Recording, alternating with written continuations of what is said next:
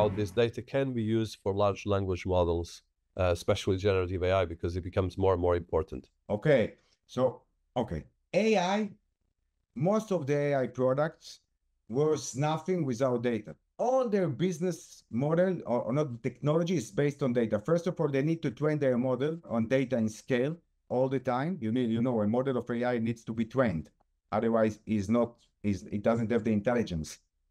And then it needs to stay up to date all the time. So basically, AI products, besides of the algorithm that knows how to analyze data, it needs to collect data on a permanent basis and it to be up to date, again, in order to train his model and in order to stay up to date for his clients. This is exactly the place. This is why we see a growth, even exponential growth in the demand for our products from these data insights that are basically AI companies that using us as their data enabler. They are not expert in data collection. In order to collect data in scale, you need to build a network. We have a network that we built over the years of thousands of servers around the world with full global coverage, with millions of exit points. And in order to collect data and not to be blocked or to be misleaded, they are using us as a data enabler. By the way, there are starting to be some articles about this. And if we want to project the future, we think that it's going to be a kind of, I'll not say a fight, but maybe a fight even between the AI products and the websites. Because basically, when you are asking your AI product that you are using a question, an informative question, what was in the US in 1960? How do I do KPIs for my business for retention? In any other space, you are getting the answer.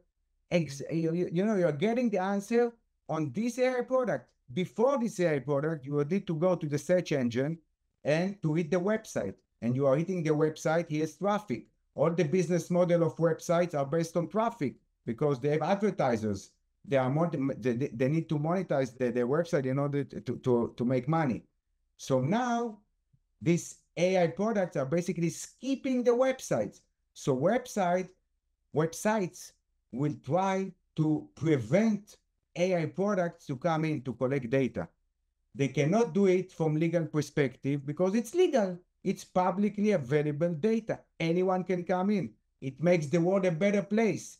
The internet is making the world a better place because someone from China and someone from the US and someone from Israel can go in, can educate himself, can stay up to date in front of his laptop or his computer, and you cannot block him. You can try, but you cannot block him from legal perspective. So it's going to be a technology fight between the AI products and the websites. And here, by the way, it's increased the value of us for these AI products as data enablers. They cannot do it because it's not their expertise, it's our expertise. We are one of the leaders in this space, and we see the demand. Besides of this, we as a company, as I mentioned initially, we started in the IP proxy network. As I mentioned, it's the way to come into the website. Next stage in the data stake, in the data industry stake, is the scrapers, collectors, meaning you're coming in, and now you need to start and collect the data by a product. So we are now getting into this stage. We developed some of great products here, and our biggest next product will be AI Scraper. I can elaborate if you want. And then our next stage, basically it's planned to 2025, is to close the circle and to provide also data insights by using technology and of course AI technology. For this, we established a special committee with industry experts to explore what is the focus that we want to be in this data insights vertical.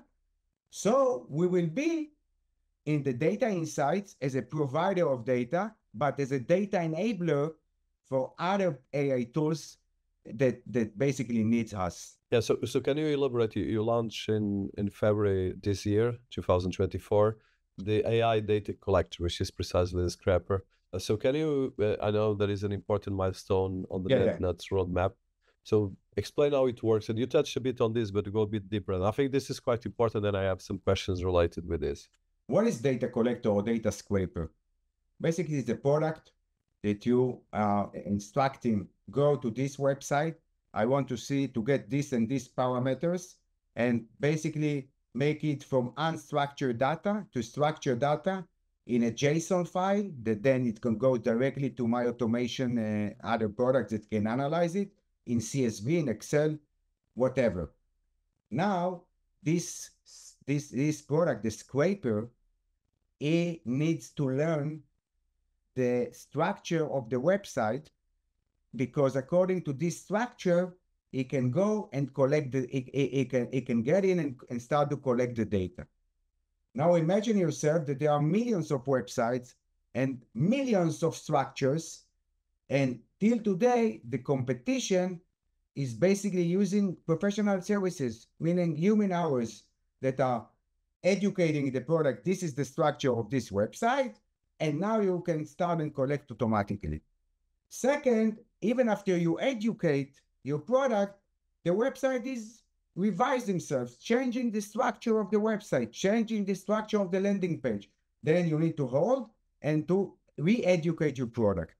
We are developing a product with AI algorithms inside that will learn by himself the structure, will learn by himself even when a page or a website is changing its structure.